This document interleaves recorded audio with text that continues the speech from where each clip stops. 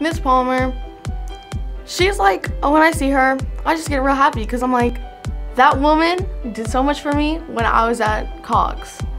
I came to Wylie in the first grade, and I've always been that kid who was kind of like behind everyone in reading and writing and that kind of stuff.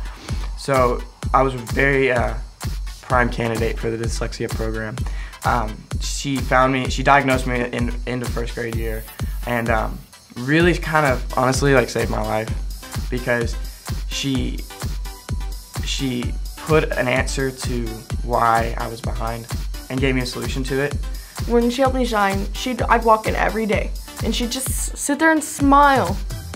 Even if she was having a bad day, she'd just smile. And I was like, how?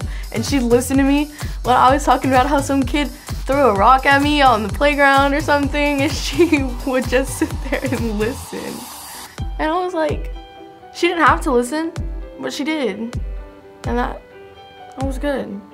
With Miss Palmer, I really think she just brings out the best in the student, because with dyslexia you have a lot of questions and you're not kind of that child who's not the same as everyone else.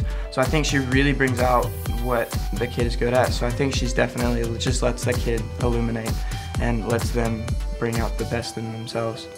And I think that's really, we need more teachers like Miss Palmer, I think. She's awesome.